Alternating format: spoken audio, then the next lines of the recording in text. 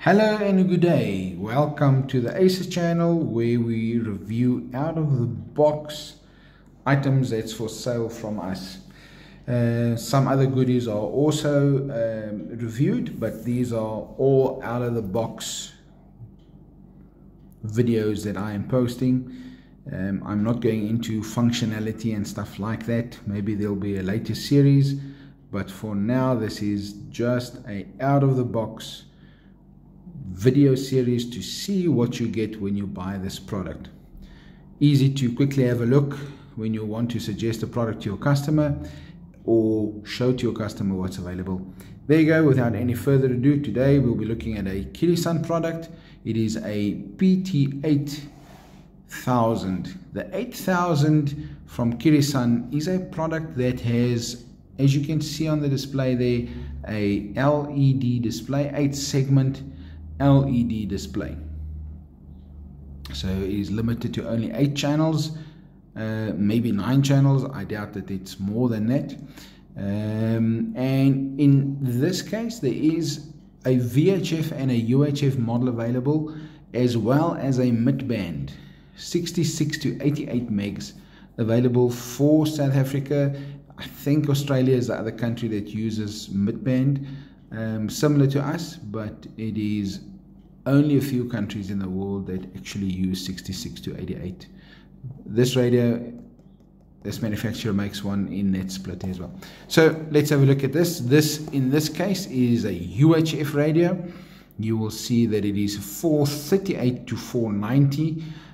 It is a CASA type approved for use in South Africa and is rated at 25 watt.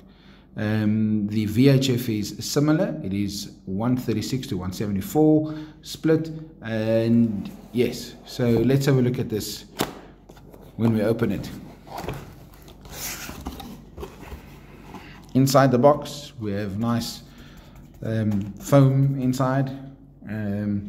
I like this. The radio stays protected when on transport, knowing that you get an intact product when you buy it.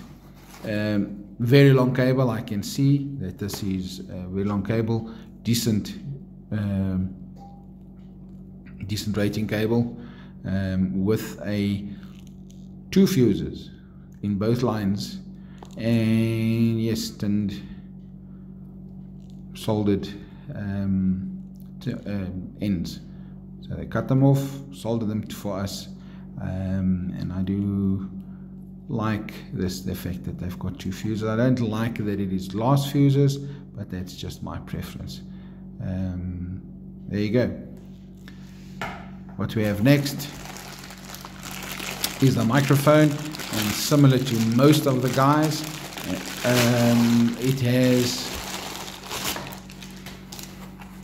it has a Kirisun, their brand, on it. You can feel a certain click. I do like that. You know that you're actually clicking a button on the inside.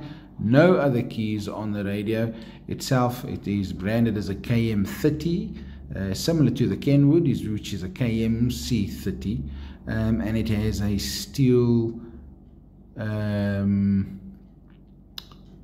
mic hook at the back, which is good because you can attach certain functions programmable to the radio by just putting it on the mic hook itself. I know that this cord is replaceable. It has the standard RJ type connector on it, and if you pull this off, you'll see that the cable is replaceable. So the RJ cable, the cable is replaceable by just getting something in there and taking it out. So the cable you can easily replace in the future. A function which lots of other manufacturers don't have.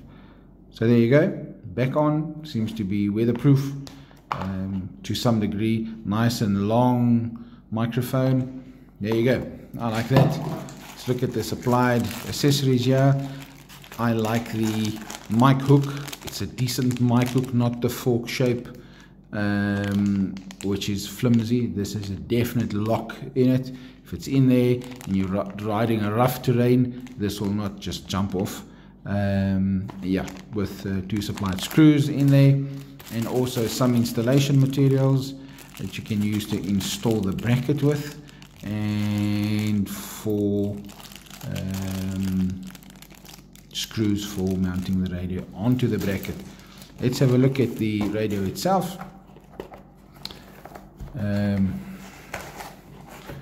What we can find is there is the mounting bracket for mounting it inside a vehicle. It is quite heavy, so it is a very tough bracket.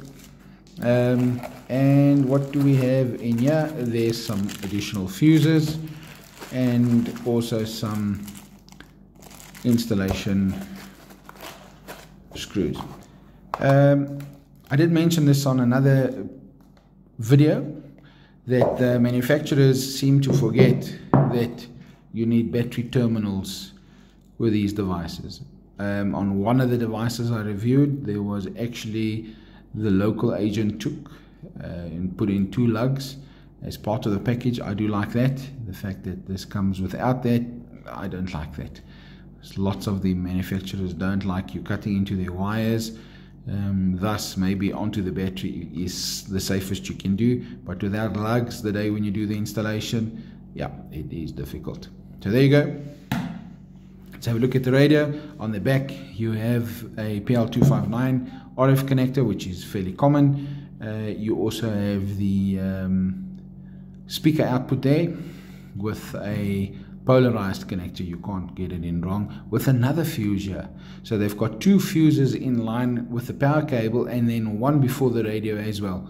Wow, these guys really do want to protect the equipment. Okay, which is a good sign. Often with second-hand radios, we find that the connector has been cut off, and that is wired just directly into that. This helps us keep a fuse, at least 1, in line. What we see, front mounted speaker, which I do like. I can feel the radio is fairly heavy. I've reviewed some other small little radios, which is nice and compact, but once again, this is heavy. It is a sturdy, very heavy designed radio. Yeah, nice volume control, where you've got your on and off switch is not mounted, is not there. It has an on off switch there, which you have to keep on to switch it on.